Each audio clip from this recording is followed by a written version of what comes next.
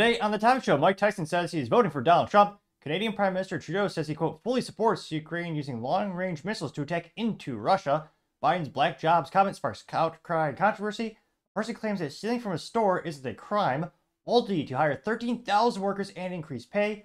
United Airlines to offer free Wi-Fi in flight thanks to Starlink. And Borshead closes their Virginia-based plant responsible for the Listeria outbreak. All of that and much more on The Topping Show.